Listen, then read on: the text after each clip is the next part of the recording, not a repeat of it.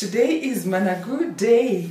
In today's video, I want to show you how to make your Managu really tasty, the easiest way without overcooking your Managu. And that's one of the delicious Kienyeji dishes in Kenya. And by Kienyeji, I mean it is indigenous to this country and we enjoy it a great deal. Please join me.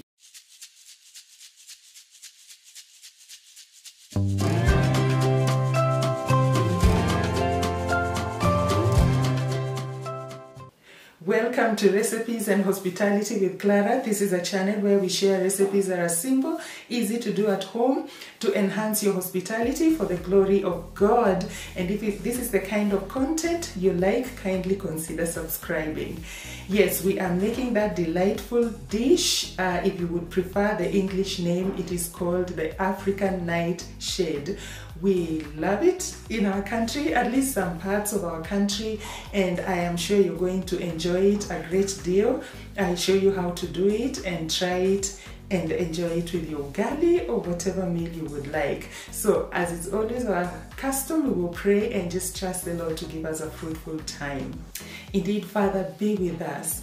Grant that this process will be a blessing, not just for me, but for my viewer, and glorify your name as you help us to enhance our hospitality for your glory in the kitchen. In Jesus' name, amen.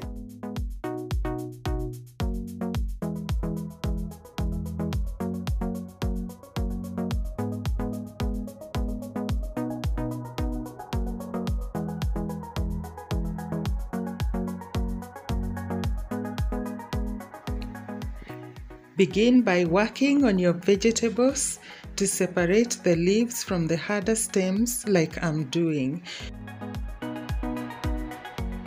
You can cut the bud of the vegetable and the little leaves around it together since the bud is soft and will cook.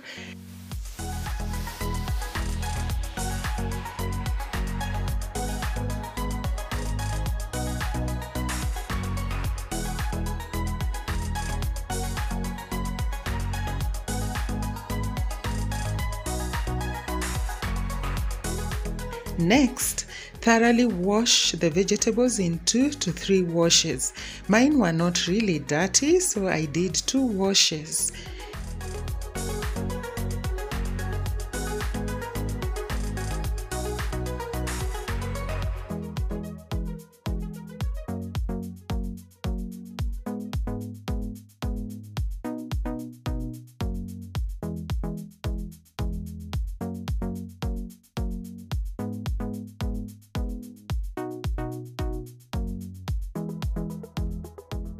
Usually, where I come from, we rarely cut up our Kienyeji vegetables. We cook them like that. Managu is no different. I am, however, cutting them up because as a first-timer, you may struggle to eat them whole. My family too may struggle since Managu is not original to them.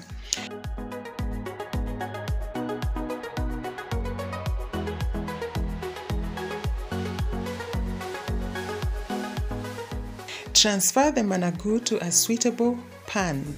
I am using a shiny pan because after the boiling of the vegetables in it, it will be easier to clean.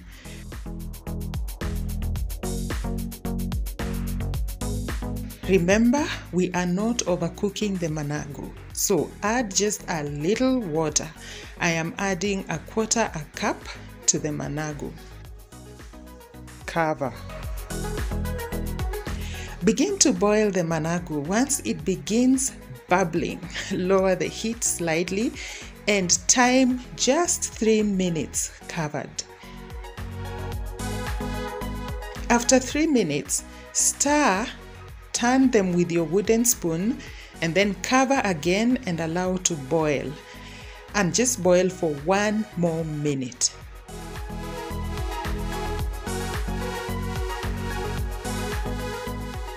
Switch the flame off after this. Meanwhile, begin to fry your onion with salad oil to a lightish golden color.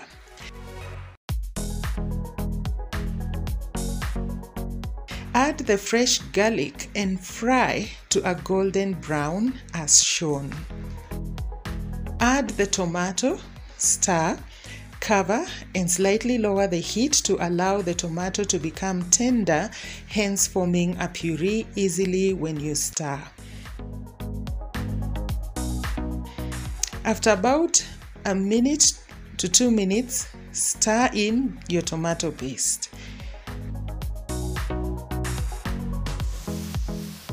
Next, add in the salt and the spices of choice. You must have seen mine in the list of ingredients. You could use those as well. Stir them in, cover, and allow a minute for the spices to mix well into the puree and to cook.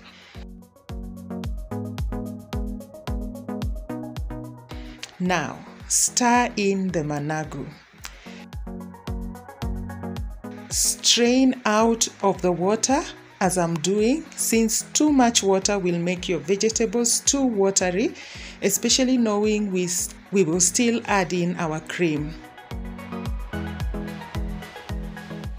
Add just a few drops of the water into the vegetables as you cook to keep them from drying out.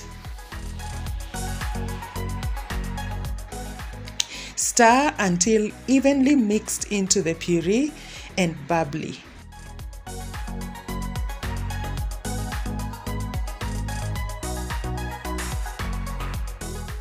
Cover and allow about 2 minutes for all the ingredients to blend together well.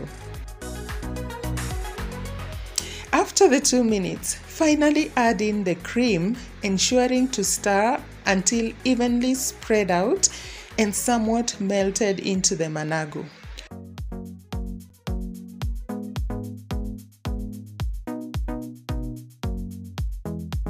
Usually I will gather my cream when I've boiled my milk and it has cooled. I will often freeze it and keep adding more cream so that I'm ready to use it either for baking or for something like what I'm doing today, putting it in my managu, because cream will help to alleviate the bitterness that you know is often in managu. Though someone told me what makes managu tasty and delicious and unique is actually bitter taste to it, but the cream will help to reduce that. Once it gets bubbly, I like to cover and allow just a minute for the cream to blend into the vegetable.